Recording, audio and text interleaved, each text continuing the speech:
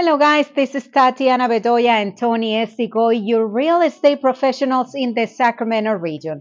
Today, we are tackling the affordability challenges of buying a home in our area. And we'll also share with you insights and explore the diverse options available to make your dream home a reality. Let's dive in. So the biggest challenge with affordability right now is interest rates. And we can buy down interest rates with money.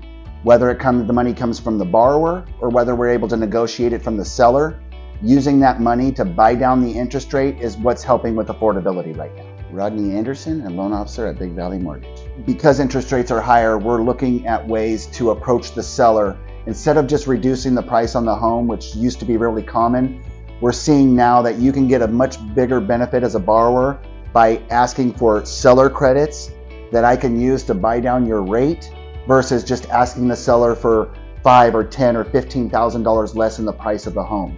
The dollar amount that it works out for you monthly would be better served with a seller credit than a lower price on the home. For example, I have a borrower that was qualified for $510,000, but they were out shopping and found a home that was higher than that, and the only way we could get them qualified for more house was to buy their interest rate down. But what worked for them was they had $10,000 in closing cost.